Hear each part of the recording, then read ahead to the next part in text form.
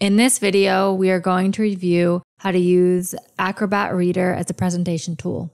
In other words, you will learn how to present a PDF file like it is a PowerPoint presentation.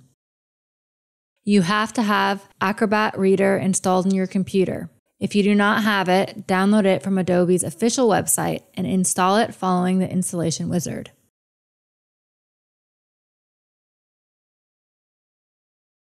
Now open Adobe Reader.